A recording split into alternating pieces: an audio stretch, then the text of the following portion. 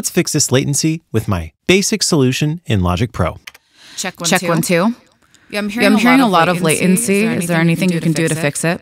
First, Logic has a very handy built-in feature called Low Latency Monitoring Mode here in the Record menu. This automatically bypasses or optimizes the plugins you have running on the channel while you're recording. This is something that I use in every session, so I like to add it as a shortcut in my toolbar by right-clicking, choose Customize Control Bar and Display, then check Low Latency Monitoring Mode. Then press Save as Default, so every Logic session has this shortcut at the top. Now, let's see if we hear a difference.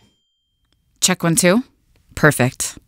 Low latency monitoring mode reduces plugin latency in whatever vocal chain you're using by either bypassing or reducing the CPU load of the plugins in your vocal chain. Plus, it measures the remaining latency caused by all your other plugins on other channels to automatically align your audio recordings using calculated latency totals displayed here in the Logic audio settings. To get to this window, press the keyboard shortcut Command, then navigate to the Audio tab. And while we're here, let's go to our buffer size and choose the lowest number your computer can handle, like 32 or 64. When I'm using my M1 Max MacBook Pro or older, I use 64 or 128. But on my new M4 Max MacBook Pro or M4 Pro Mac Mini, I go to the lowest 32 samples and it runs buttery smooth. Now that our buffer size is reduced, let's do a little snap test to hear our improvement in latency.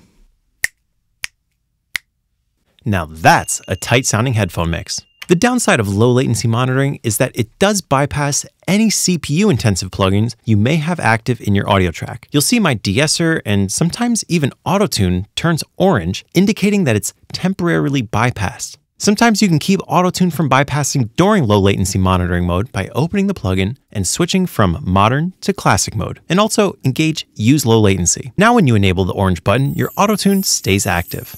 Logic Pro's stock plugins tend to be a little more compatible with low latency monitoring mode, but now let's ask Kara how the headphone mix sounds now. Check 1 2. Oh, hey.